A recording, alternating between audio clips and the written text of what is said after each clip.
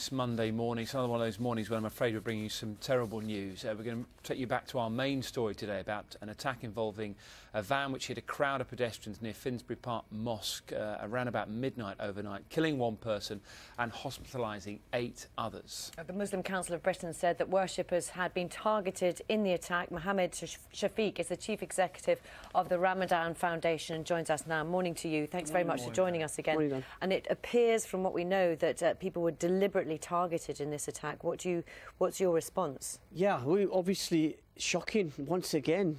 We are here again, and innocent life is being lost on our streets, and we've just got to say enough is enough. Whether it's extremists who do it in the name of ISIS or whether it's far-right extremism, human life is sacred, and we've all got to reflect on our language. We've all got to reflect on how we debate issues.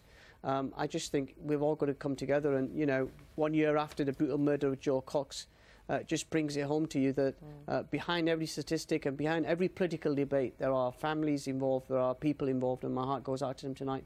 Also, sorry, I've not slept, sorry. So listen, it's been a week, we appreciate it. It's been a very long night and continues into a long morning for you as well. Can I read you something Asif Hussain, who's also Chief Executive of the Muslim Council of Britain, has said this morning on Radio 5 Live that people in the Muslim community would have seen this coming. Can you explain a little bit more about what do you think he meant by that? Well, I think what he means is that there is a rampant Islamophobia. You look at some of the commentators that in the media, you know who they are, I won't name them, who don't reflect on the language that they use.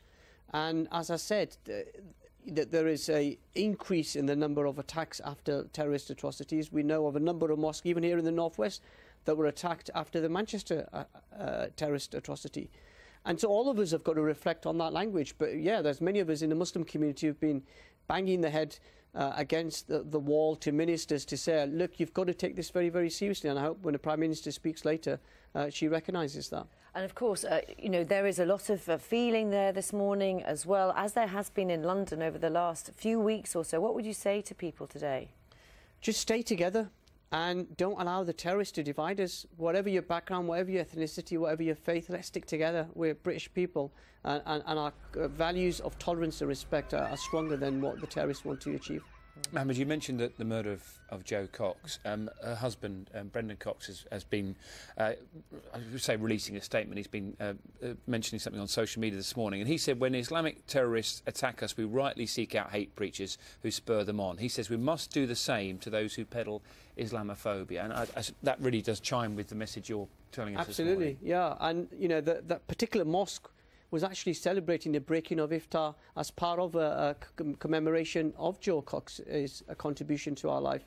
So yeah, we have to call these hate preachers out. I mean, if I was to show you my timeline, the amount of hatred that I've received over the last 12 hours is absolutely shocking. But that's a daily occurrence for many of us who are in a prominent position. So yeah, let's stick together. Let's not let terrorists divide us. Thank you very much. Thanks very much for your time. I just bring you some news as well from Chris Mason, our political